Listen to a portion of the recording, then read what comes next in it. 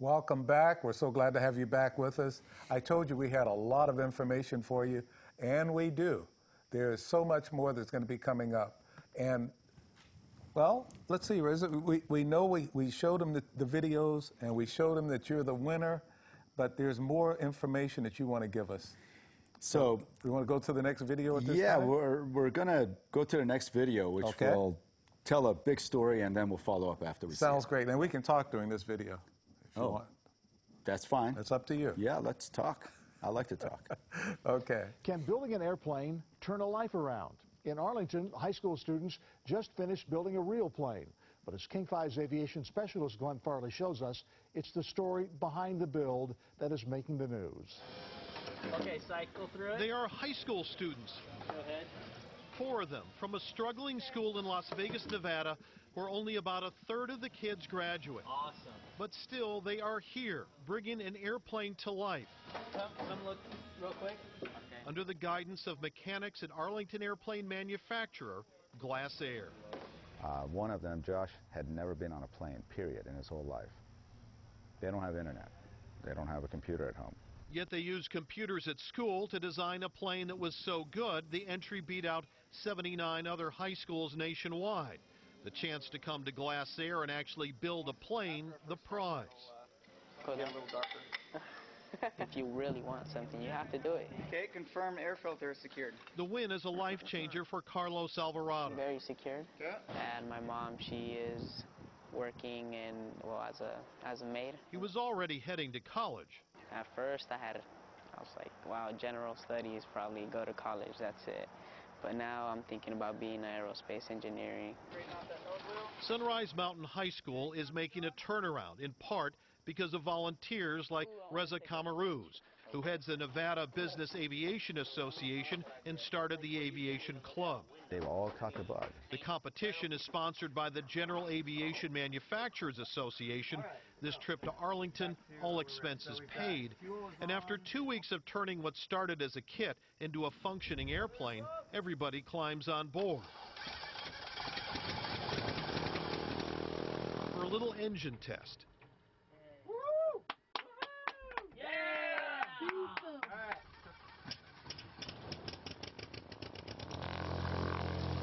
To the first taxi. To let these kids know what's out there, give them the opportunity, get them hands-on, and it's amazing how far they can go. In Arlington, Glenn Farley, King 5 News.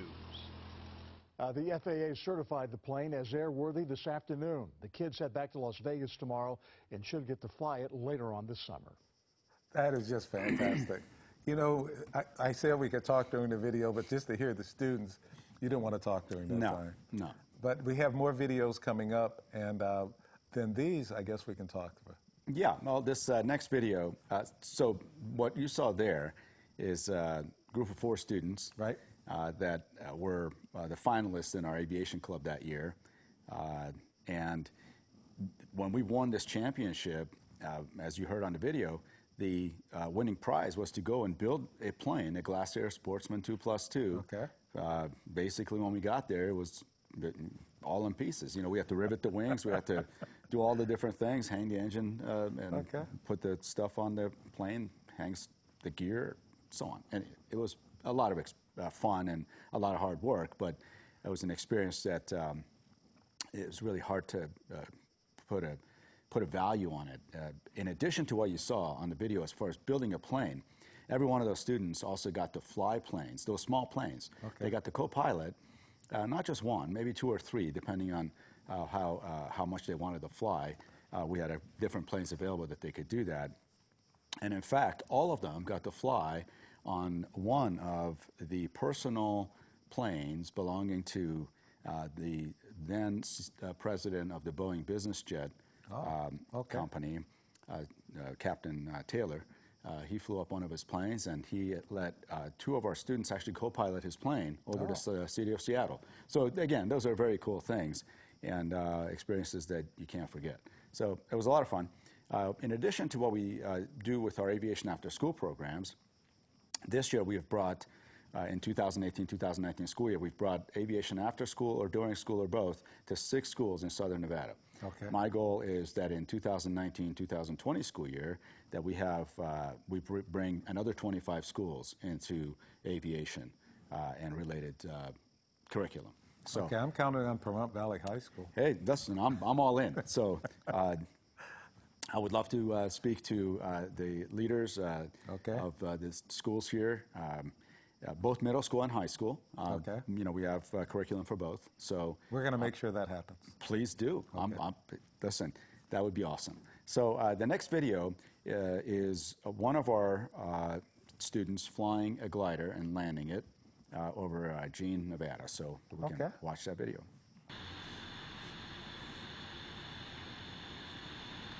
So the student you see flying this glider happened to be a freshman when we won the national championship. His name Okay. is Josh. He had never been on a plane of any sort. He had never been on a small plane or a jet airliner. So the first time he actually was ever on a plane in his life, when we flew him up to Seattle on Alaska Airlines from Las Vegas McCarran. And since then, I guess he's probably piloted or co-piloted half a dozen different types of planes, including this glider. Oh, beautiful. Yeah, and he also has finished his ground school, glider ground school, along with 3 other students that we had to complete that program. And this particular day was freezing, frigid cold for us in southern Nevada. Anything like below 60 is frigid cold. Yes. And that day was, I think, in the high 30s with blowing winds. Oh, gee. Not the best day to go glider Okay. flying because there's not a lot of thermals. Hot air, push you up, but plus it was cold. So anyhow, we can go ahead and fast forward that just to the landing. It would be around the 8.5 minute mark. So here he comes in.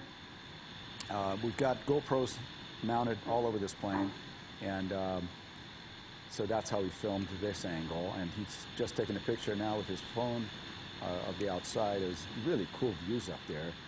Anyone who has gone glider flying realizes how peaceful it is up there. It is peaceful, and I told you already, I was over at the Air Force Academy in a glider, and it was just fantastic, quiet, and I loved every second of it. Yeah, it kind of gives you an interesting Yes. bird's eye view because you're feeling like you're free and you can Oh, just go on and on. But anyhow, that's just an afternoon over Jean, Nevada. If we want to go ahead and take that to about minute 8:45 on the video, and that's now coming in lower and lower. With a glider, you only get one chance to land. You don't do a go around, Right. in case your approach is wrong. So you better get it right every time. Absolutely. The good news is you're coming in pretty slow. Yeah. And interestingly, most people are going to find this part interesting who have not flown on a glider. Instead of landing on the pavement, we land on dirt. And here we go. And there's only one wheel. So once you come to a stop, one of your wings is going to tilt down and you're sitting at an angle. So here we are. Okay. Good landing. Of course. Anything in one piece is a good. Hey, listen, every time your takeoffs and landings equal in number, you're good. All right. So that was, that's a fun thing. So, one of them, I have all these ideas. One of my ideas is that someday across the state of Nevada, Okay. that we will not only give glider lessons and glider ground lessons and also the actual flight lessons, that 100 youth that are old enough to get the FAA glider pilot license, 100 a year will accomplish that across the state of Nevada. fantastic. So that's one of my Okay. dreams. Okay. I'm not sure how many years away from that we are, Hey, but I like that dream. yeah, That sounds good. it's an easy number for me to remember. So, it's 100. So, all right. So we're going to go to the next subject, Okay. Which is still on the subject of youth programs and STEM education and bringing education, aviation, aerospace, and drones to youth. Okay. We are the Reno Air Race's STEM education partner. So Okay. this year we had over 6,000 students go through our program.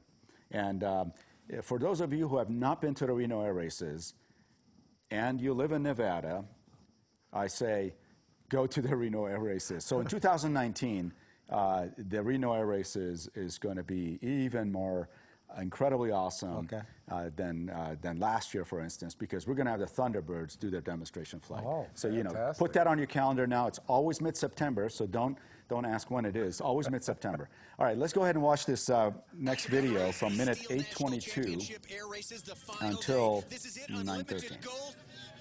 So this is on the Sunday of the races this year, one of the final races here. And these planes are, as you can see, there's I think 8 in this race. 8 planes flying, like NASCAR, taking, in this case, 4 left turns in the sky, flying wing to wing, wingtip to wingtip. Look at this coming around. This is just incredible. And by the way, they can fly as low as 50 feet above ground and up to 300 feet above ground, but that's their window, 50 to 300. And they're coming around, and the jets will take those corners at 500 miles an hour. So this is the world's fastest motorsport. Period. It's the world's fastest motorsport. So next September, mid-September, come out to the Reno Air Races and watch the world's fastest motorsport. It's absolutely incredible. Now, who are the pilots in these? All sorts of different folks. These are obviously incredibly awesome pilots. Yeah. But they have very, very, most have long, many decades, and some have been military, fighter pilots, and some have been civilian. But they've had a great amount of experience, and what they're doing here requires really incredible precision. So just incredible to watch. It's a fun activity for the family. There's a lot to see. Not only you see an air race, this is also an air show. So there's a military aircraft display and a military aircraft demonstration. Plus, there's a jet demonstration. This year we had the Patriots jet team. They fly the L-39s.